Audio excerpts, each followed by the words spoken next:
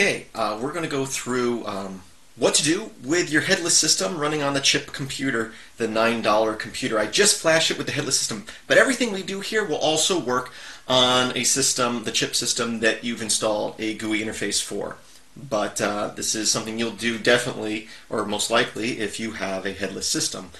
So basically what we're doing is, you make a headless system, you could hook it up to a TV or a screen and hook a keyboard and mouse to it, but if you're running as a server, you may not have a screen or anything for it, so you're going to have to log in and set it up somehow. So just finished flashing it.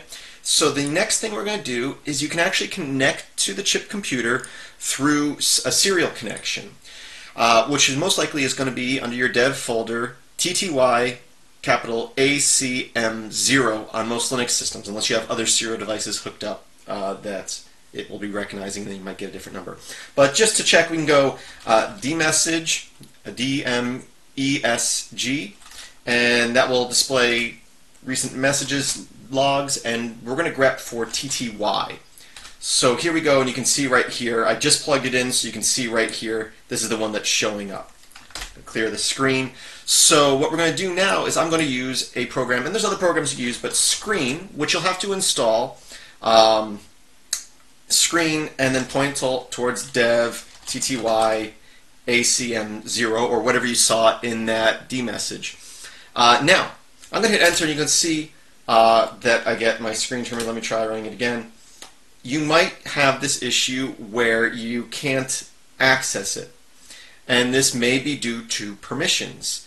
So you can add yourself to the serial group by using this command. Let me clear the screen here, paste this in here.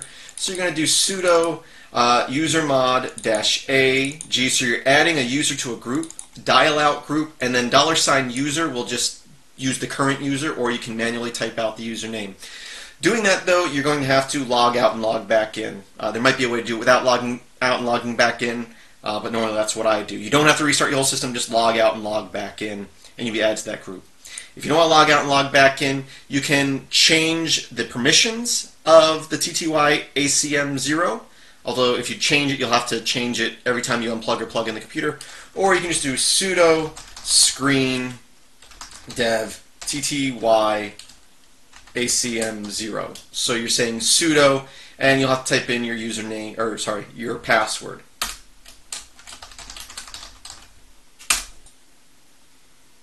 Now once you're connected, you may see a login prompt, you may not. If you don't, hit enter a couple of times and it should show up.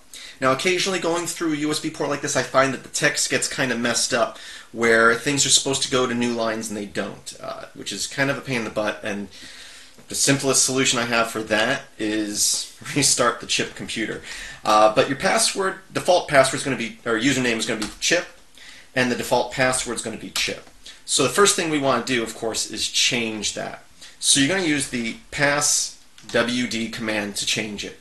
So type that, we'll hit enter. It's going to ask you to type in your current password, which is chip, and then we'll ask you to type in a new password twice. Now if your password is too short, for example, if I type in tux twice, it's going to tell me your password needs to be longer. So I'm just going to put in a longer password here and type it a second time. And it says your password was successfully updated. So now I'm going to type in exit, and it will log me out. And then I'm going to log in again with chip, and I'm just doing this to check my password, make sure that it actually took. So log in, username, chip, and your new password. So let's say theoretically you want a shorter password than it's allowing. You can do that. It's not recommended on a real system, but maybe you're just using this chip as a test system, and so you're going to put a short password because you don't want to type a long password each time. Whatever your reason, you can do that.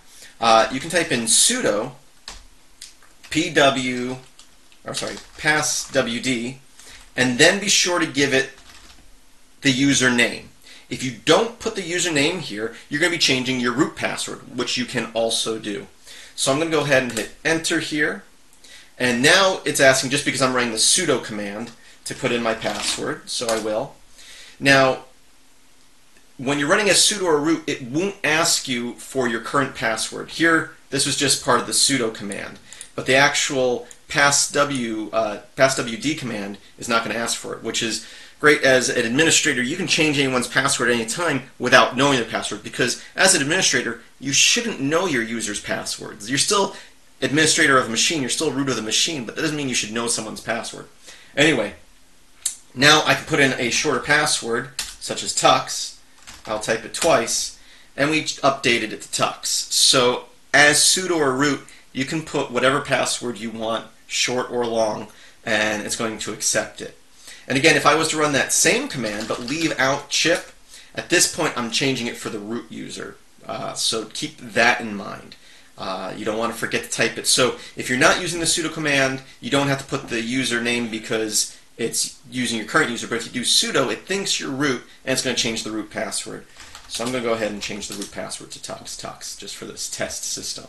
Normally that would be a bad idea because tux is going to be in a password list, and if someone's trying to brute force your system, they're going to get in. But this is just a test system here. Okay, so that's the first thing we did. So we're on our system now, again through USB. Let's connect to a network. So the first thing we want to do is, well, Chip has a built-in program. You're going to want to be sudo to run it. So we're going to do sudo nmtui.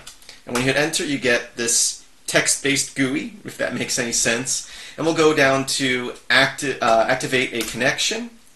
Find your wireless connection here. Mine's Castle. I'll hit enter, and I will type in my super secret passphrase for my WEP key. Go ahead and hit enter. Not WEP key, WPA. I'm running WPA, not WEP.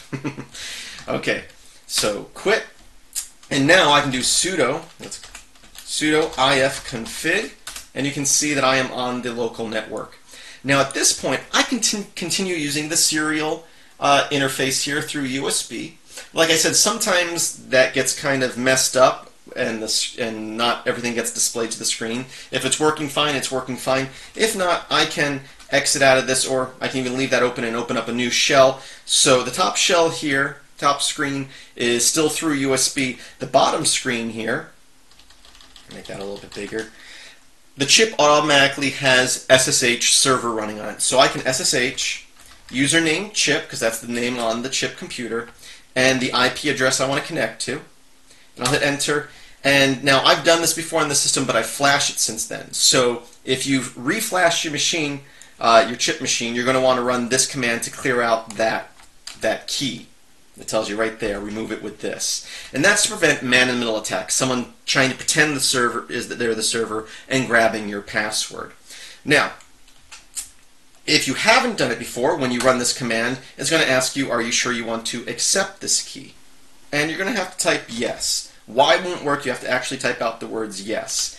And it's going to give you a key that later on it will check and make sure that you're connecting to the actual server, which is what the last thing was doing because it had changed since the last time I had flashed the machine. Well, I flashed the machine and it changed the key.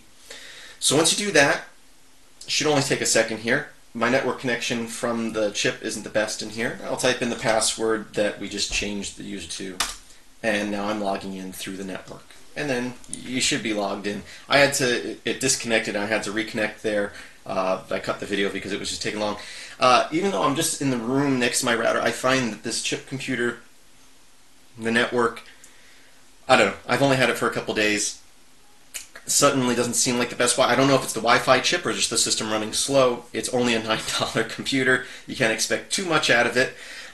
Sometimes I find that it works great, and other times not so much. So like in this case, it was taking forever to connect, and then it broke, and I had to re-log in.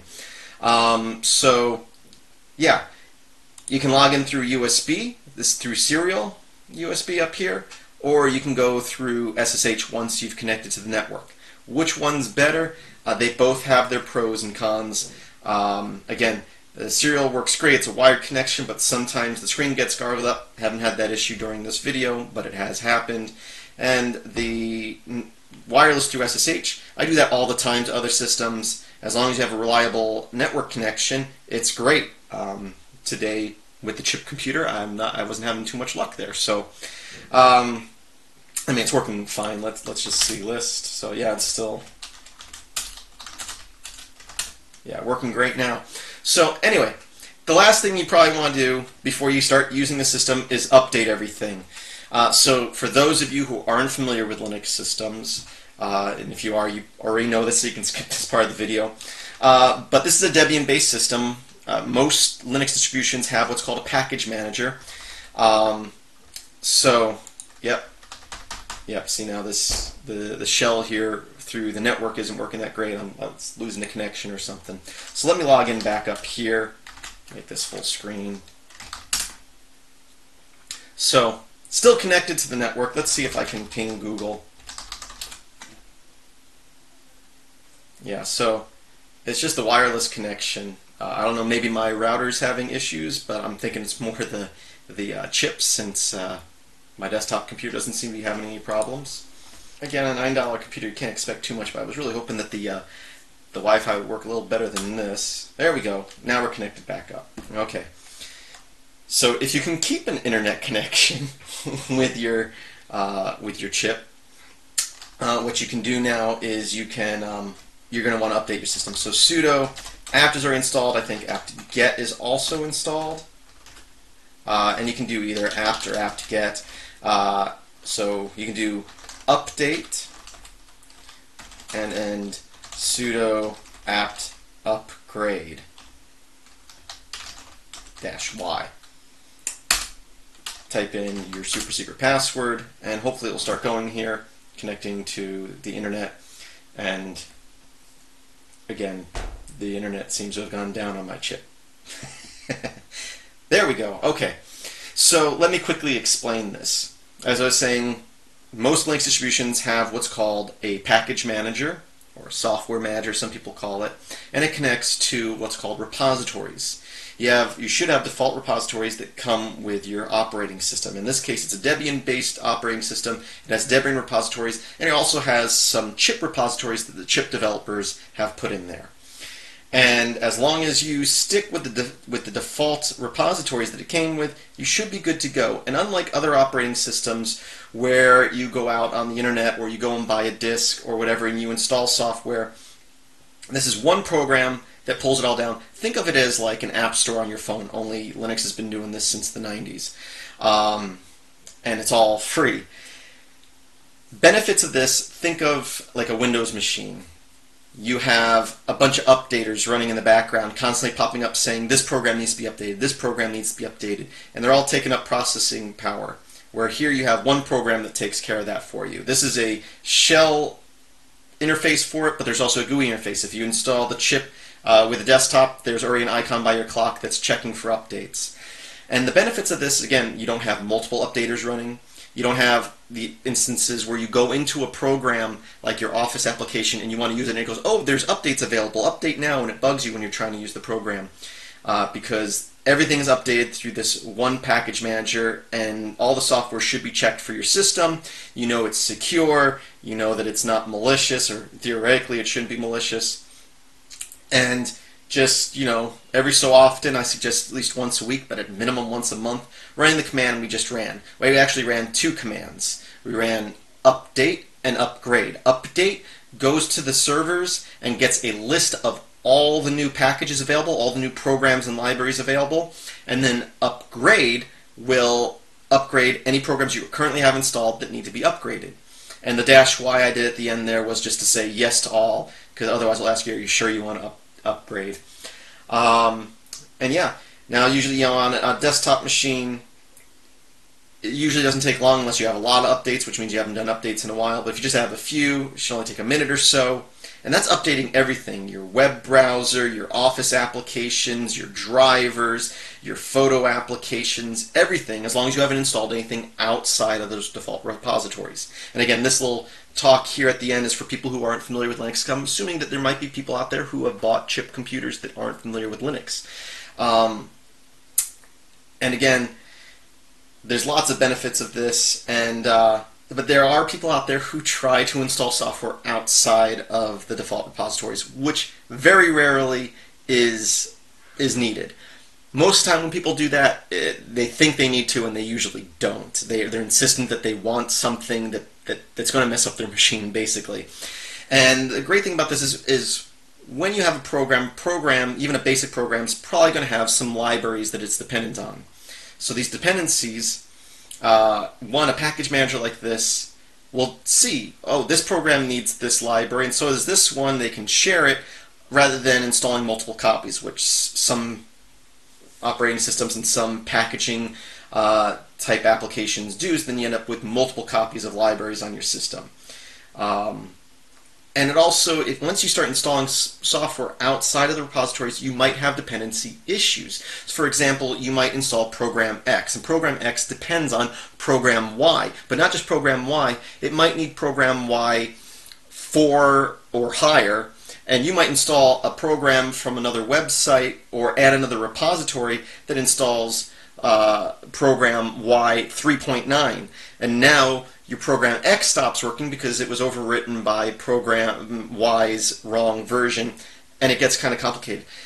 As long as you don't change the default repositories, you don't have to worry about any of that. I hear people talk about Linux having dependency issues, which I can tell you 10 years ago, when I first started using Linux, there was a little bit of that.